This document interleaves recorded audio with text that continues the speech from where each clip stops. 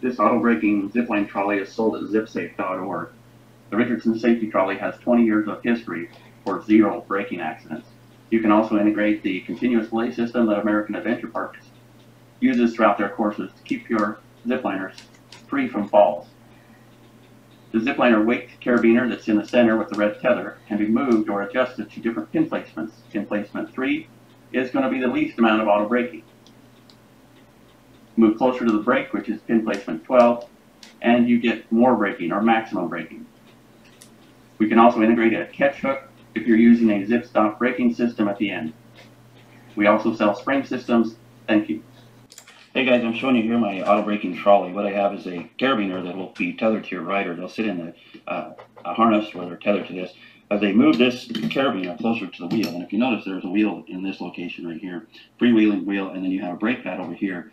The brake pad is very wear resistant. It lasts quite a long time. As you move closer to the brake pad with this carabiner, your riders are in this position. They're going to apply more force to this location. Closer you are, like in pin placement 12, the most force you will be applying. That's for really steep slopes.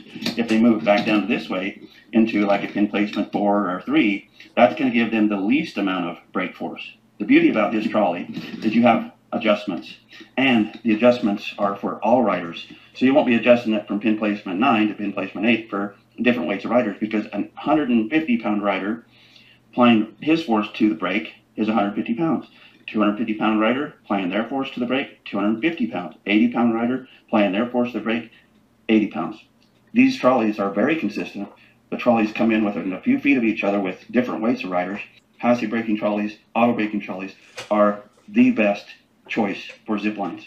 With this brake pad, it wears really well, and you pull a pin, and you move the pin, and then you rotate the brake 180 degrees into another location where you can wear that section of the brake out. The brake, if it does wear completely through, has a fail-safe.